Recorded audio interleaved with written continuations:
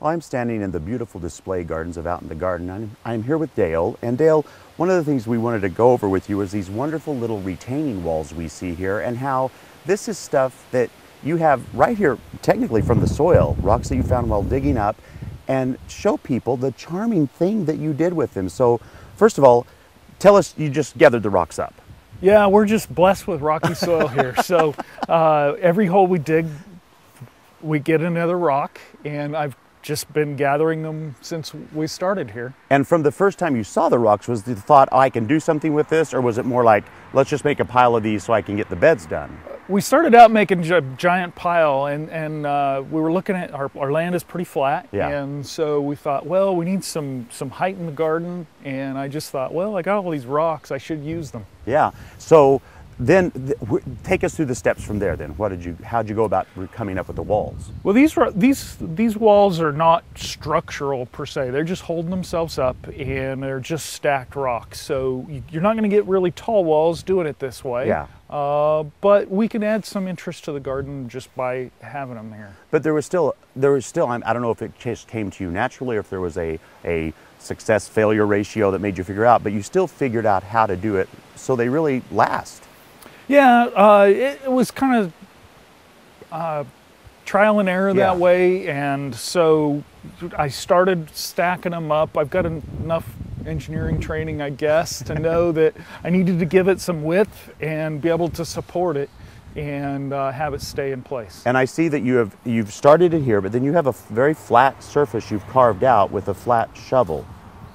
Yeah, so to get started, I just take a flat shovel and dig out the soft soils and get myself down to where you're into more compacted soils as a good solid base. Yeah. These ones, again, they're not structural, so I'm not too worried about them if they settle and shift a little bit.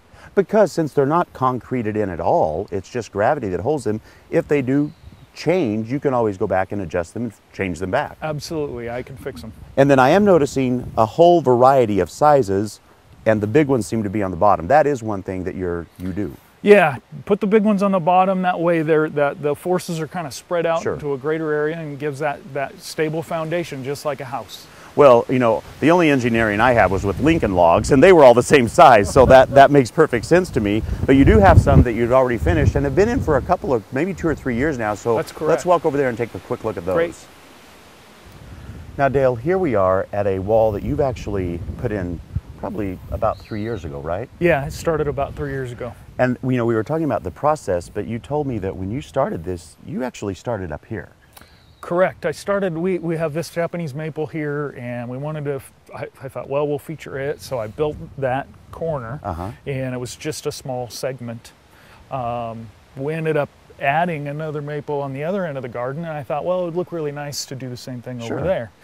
And eventually, I looked at it and said, you know, I really need to connect the two up to make it look really good. So it's been an ongoing process. Well, and then once this got done, you said that you looked on this side and went, oh, now I need something over here, so you added that one. Yeah, gardening's an artistic thing, and it is. I looked at it and said, you know, for balance, it would look really good to have a wall over there as well. Well, and I think that's for me, one of the delights in building this kind of retaining wall is that it can be added to, it can be taken away from. Absolutely. It's a very easy way to use what's surplus in front of you to make something more beautiful in the garden itself. Absolutely.